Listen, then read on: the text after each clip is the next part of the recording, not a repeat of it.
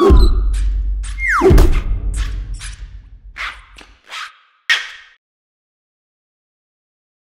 guys, this is Peter with GoodReader.com, and today we have a review of the Paperlike Pro by Dasung. Not Samsung, Dasung.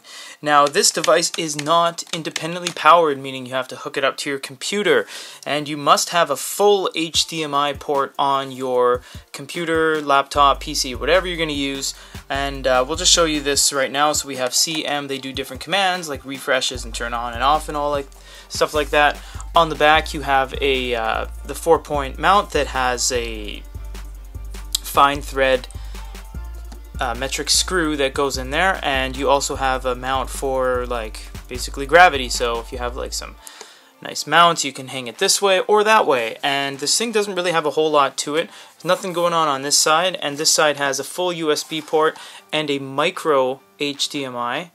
Mini HDMI, and a indicator light telling you it's turned on. This does not have any battery, this does not have any storage, it's literally just a second screen for your device. So we're going to show you how to hook it up and then show you it working.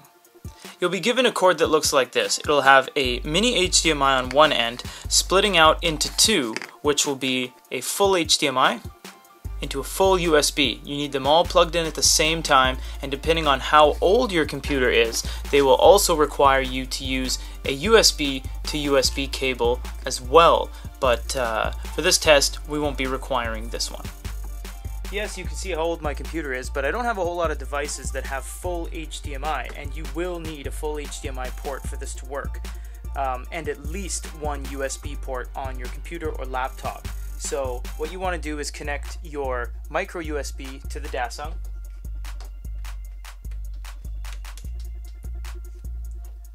USB to the computer, and full HDMI to the computer.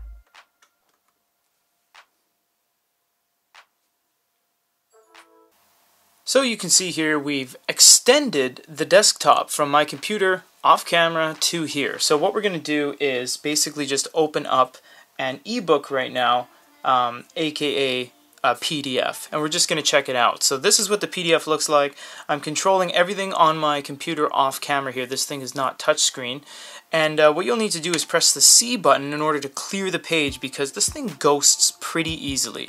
And as you see, as I'm scrolling down, you start to get a lot of ghosting. So how you can combat that is one of two ways. You can press the C to refresh it, like I said, or you can press, sometimes that happens, this thing isn't the most stable device, or you can press the M, and what this does, it turns it into a an A2 mode basically, and it speeds everything up, but it lowers the quality of the actual picture. Once again, you can press M to go back to the normal mode, or you can press C to clear everything. And this is basically just kind of like the e-reading experience on this thing. What we're going to do now is slide over to our computer and move in a full HD image of a landscape. So now we're on full HD. You can see that. It's fantastic. If we go to the M, what it's going to do is dilute the image very heavily, so you can do things like zoom in and zoom out and have a little bit more fluidity on the actual mouse, as you can see here. So if we go down to the zoom and we zoom in, you see it's a little bit more fluid. But if we turn it to the full power here,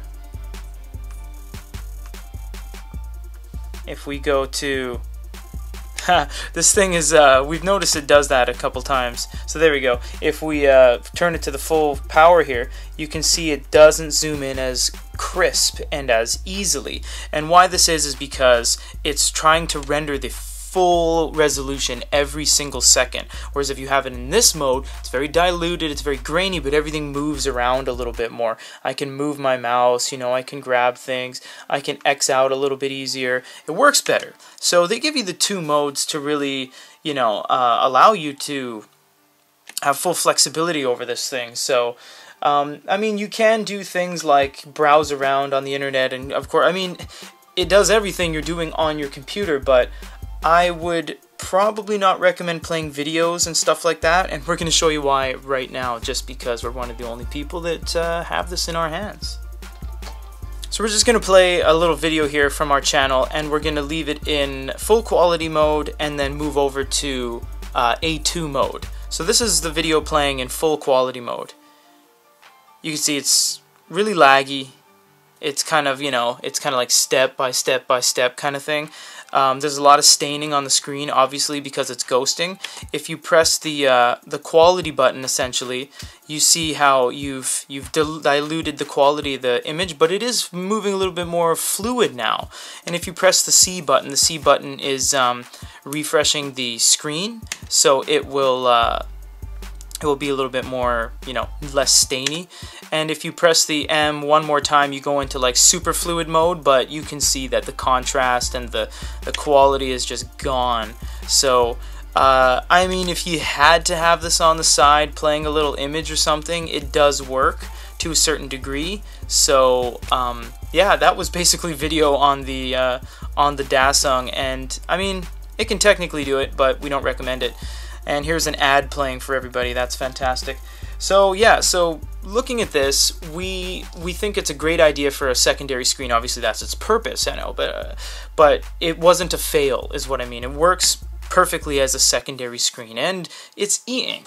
Hope you guys enjoyed this video. You can see that it says here, please have the Dasung software on your computer or else it won't work properly. Here, press the C button to use it temporarily. We have everything on our computer off screen here.